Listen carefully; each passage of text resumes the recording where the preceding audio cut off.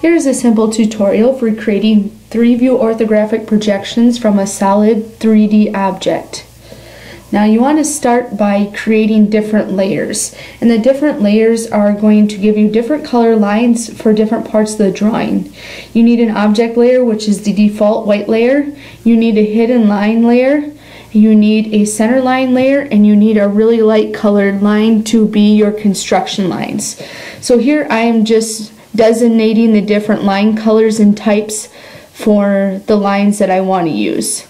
And I'm going to create just a yellow line here, and I'm going to change the line style to a dotted hidden line. So pause on this video as needed to find these different commands. You'll be able to see here that I don't use the ISO type lines. I'm going to use just the plain titled lines. So now I have a hidden dash line that's got a thicker weight and it's yellow. Now I'll create another layer for the other lines I was talking about. Here I'm doing the center line. I'm going to change that color to be kind of an orangish color. So similar to the yellow, but just a little bit different in the way it looks. And I'm going to upload a center line type line on here. I'm going to scroll through this list. Here we go. I found a plain center line. So it's going to have a different dashed weight on it. Now lastly, I'm going to create a layer with my construction line. I just want my construction line to be just a really light color, just a very simple line. Something I'm going to be deleting. I just want it to not really take over my object, my hidden or center lines. I just want it to kind of be a lineup line for me as I'm making my different views. So I'm going to make that line a little bit lighter in weight. And all my other lines are a little bit thicker. Now I have these 4 different layers that I'm going to be using. And you'll see on the top here in the middle, whatever color is lit up, that's the color layer I'm using. So I'm starting with that white line, that's my object line. And now I don't care for these if you have exact dimensions, but make sure that you specify a dimension because it will help you in between your front, top, and right side views. So this one here, I made this rectangle 6 inches long by 4 inches tall. Now the first thing that I want to do with this is to explode this rectangle so I can offset lines off of it. Just click on that and hit enter. There we go. Now it's exploded. Now what I'm going to do is use the offset commands to make the U shape of this part. I'm just going to offset these lines until I have that. And I'm just using object lines because I'm eventually going to trim this and keep part of these lines as object lines.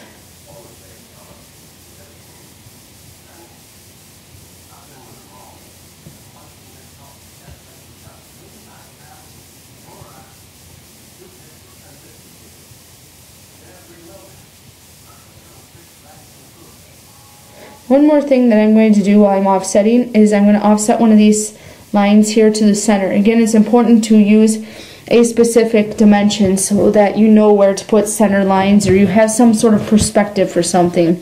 So you don't need to have exact measurements for the blocks that you're drawing, but it's helpful if you have some kind of point of reference.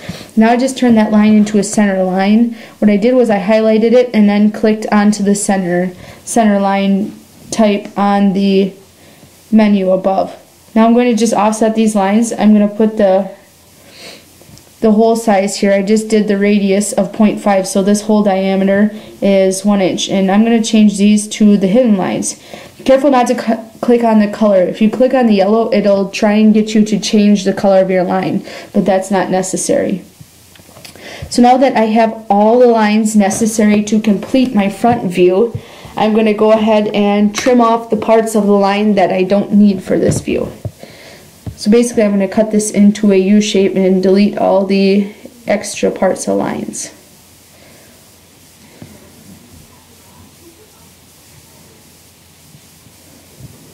Oops, looks like I gotta go through and reselect my trim area just to do this top part of this line here. I selected the wrong line segments in order to trim this, so that's okay. I'll just redo the trim command and grab these lines again so that I have the right lines selected. There, that's what I needed, was those verticals selected. If something happens like that and you get something that's not working right, just hit escape and try again. Now I'm ready to trim off the parts that I don't need. There we go, I don't need that part, I don't need that, and I don't need that. Now I have a completed front view for this object, so I show that there is a hole hidden on here.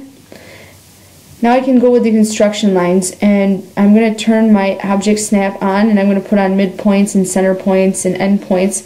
That way every time I go to create a line, it's going to grab a point on the line or a point on an edge and make it a little bit easier for me to line things up. See how the green rectangles are grabbing? So now what I'm going to do with this construction line is every point on my front view, I'm going to just make a line over, and it doesn't matter what the length of that line is, but just make it long enough so that when you do a side view, you can see that line in it. Oh, looks like I need to turn my object snapping on. There we go. There I have that ortho on. Okay, now I'm ready to do the lines going up to the top view. And I just start from one corner and go to the next and say basically anywhere where your line snaps to a point with a green end on it, there's a line that you need to bring up. And the object snapping on helps you make sure that your lines go straight up so you perfectly line up your top view and your right side view. If you didn't have your ortho on and the object snap commands on, what would happen is you'd possibly get lines that aren't perfectly vertical or aren't perfectly horizontal, and that would put your views off. So you want to make sure you have those commands on.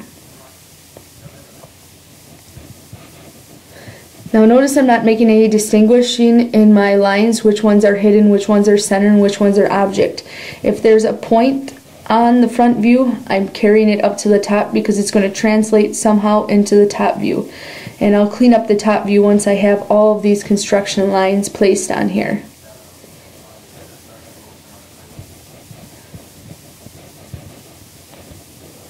So it looks kind of confusing now, but the different colors help, and you may choose to do a little bit different colors than what I have to distinguish the lines a little bit better. These ones just work kind of easy for me to work with. Okay, now I'm ready to create my top view, and I'm going to go to the rectangle command. And again, it was a nice thing that I used specific dimensions. It didn't matter where I started from or what exactly the dimensions were, but I used specific dimensions so that I could be able to perfectly line this top view up, because I have the top view at a length of 6, and if I didn't have it at an exact length, I wouldn't really know how to line the top view up with the front view. So now I have the basic outline of my top view done. That's always the first thing that I do. I'm going to explode this again because I need to offset a little bit. I'm going to put that circle perfectly in the middle. So I made this top view so that it's 3 inches wide, so I'm going to offset it to 1.5 inches and have a center line. Now I have the center line from my front view and a center line on my top view to go ahead and make my circle. And I turned that into a construction line, so I knew that I would have to delete it eventually.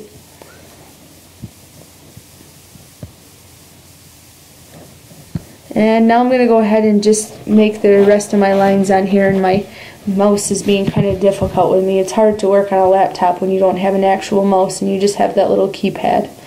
So I can draw lines even if they're on construction lines, like this one went back to construction line for some reason. I can draw that line on here, get that set up perfectly on here, and then I can go ahead and highlight that line and turn it back into an object line. You can always change the line types in the middle of your work. It doesn't really matter when you do it. I mean, I like to keep it organized. Okay, now I've got this circle created, and I'm going to turn that back into an object line too, so I don't get that confused and accidentally delete it. Looks like I have most of the top view done. I'm going to take a double look at it, see if there's anything I have to clean up right now. Turn that back into a construction line so I know to delete it. There we go. It's a little bit confusing right now because the line colors are so close together. Like I said, I'd maybe consider picking a different line colors to help you see it a little bit better if you think that you're going to lose track of what you're working on. So now I'm going to go and come here and do another rectangle. Having my object snap on just helps me grab a point on that plane that I can start from. And again, I'm going to use the dimensions I already established for this rectangle to go ahead and create this rectangle on here again.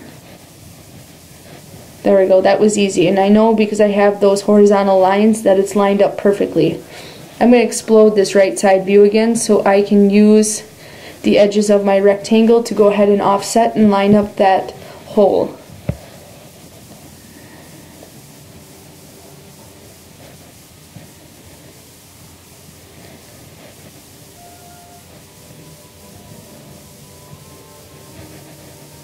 Just going to put a line in the center here, and it's coming through, looks like it's coming through as an object line. I'm going to turn that into a center line because I'm going to keep part of that line as my center line. Now I'm going to do another offset and get the edges of my hole, and those came out as center lines. I'm going to highlight both of those and turn those back into hidden lines. Hard to see the color differences. These weren't great choices, but you can see there's a difference in the line type. That's another reason I changed the line type. Now I'm going to create a line across here, and I created it as a object line, but I know that that's a hidden line, so I'm going to go ahead and change that style. Okay, now let me take a look at what I got here. Have to do a little bit of trimming just to clean this view up.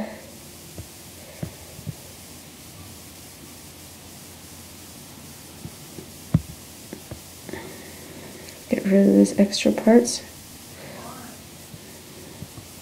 And there's my mouse pad being clumsy again. Okay, there we go. Get rid of those lines. And now the drawing looks accurate to me. And I'm just going to zoom back out to zoom extents and see my whole picture and see if this looks like it's correct. Now you can kind of look at it this way and say, yeah, okay, maybe I missed a line here or there.